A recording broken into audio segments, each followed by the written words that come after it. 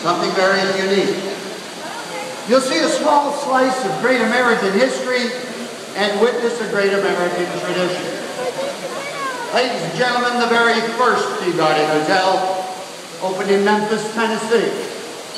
And the year was 1869, shortly after the American Civil War. And it was in that very same location, ladies and gentlemen, that in 1933, something very special happened. For the first time anywhere in the entire world, ducks entered the fountain of a hotel.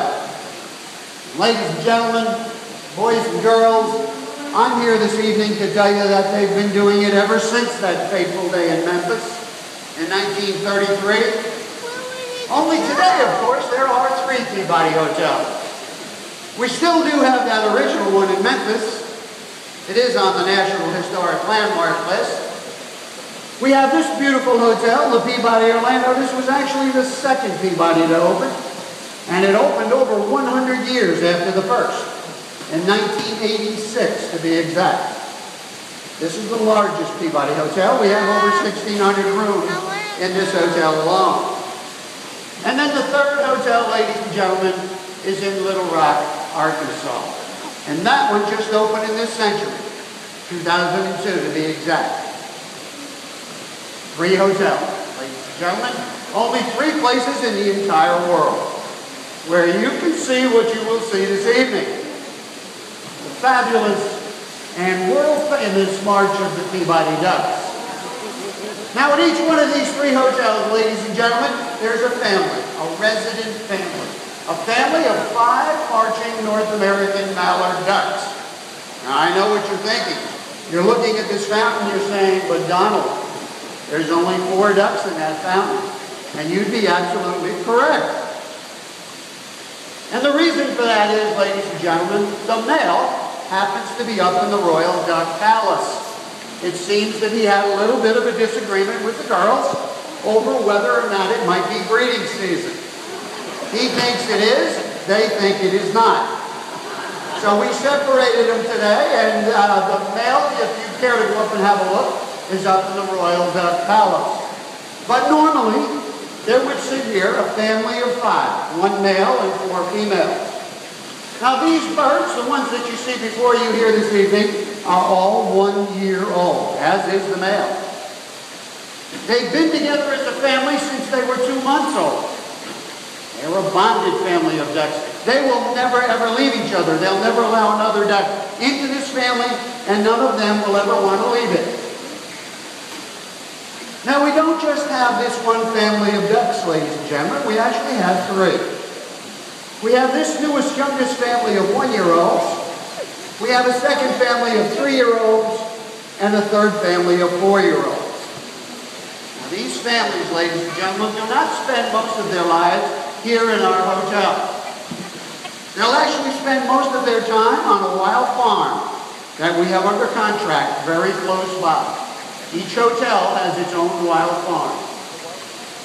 While on that farm, ladies and gentlemen, they'll learn all the skills they need to survive in the wild.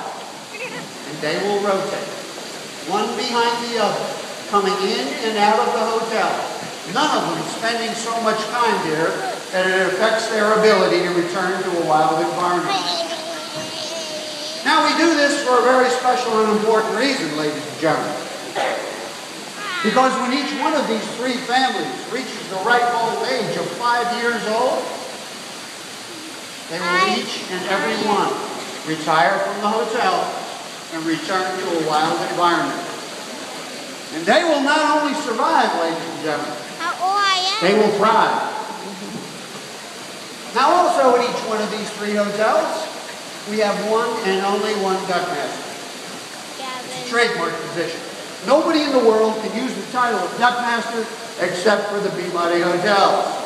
And thus in the entire world, there are only 3 of us. We have Anthony Duckmaster in Memphis, Tennessee. We have Lloyd Duckmaster in Little Rock, Arkansas. But only here in Orlando do we have Donald Duckmaster. A very important distinction, ladies and gentlemen. This is a highly competitive job. You take whatever advantage you can. Ladies and gentlemen, In a few moments here, I'll be taking the 4 females up to their Royal Duck Palace, where the male is, and where they will spend the evening of leisure, and have their dinner. Now with these birds, as I mentioned earlier, I told you that they are wild birds. When they do come into the hotel for brief visits, they will spend 6 hours a day here in the lobby fountain, surrounded by human beings. But they will spend 18 hours a day up in the Royal Duck Palace, a separate building just for them while they're here. It is a separate building, ladies and gentlemen. We do not allow any humans inside, particularly when they're there. But it is a $100,000 separate building.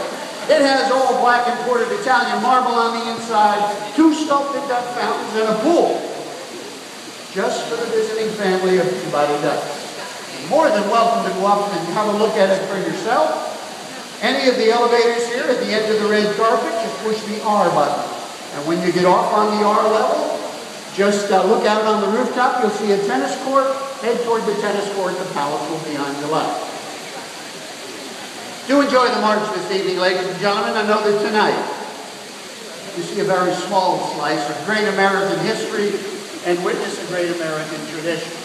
If you have any questions at all, I will be around after the march and be more than happy to answer them all.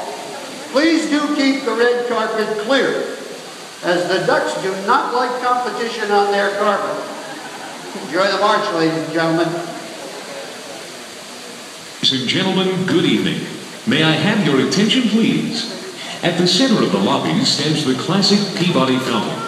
Back in the 1930s, in the lobby fountain of the Peabody Memphis, a unique tradition began which has made the South's Grand Hotel famous the world over. If I may now direct your attention to our fountain, you'll witness here in Orlando a continuation of that time-honored tradition, an experience uniquely yours as a guest of the Peabody Orlando, preparing to return to their Royal Duck Palace for the night. Ladies and gentlemen, the March of the Peabody Ducks.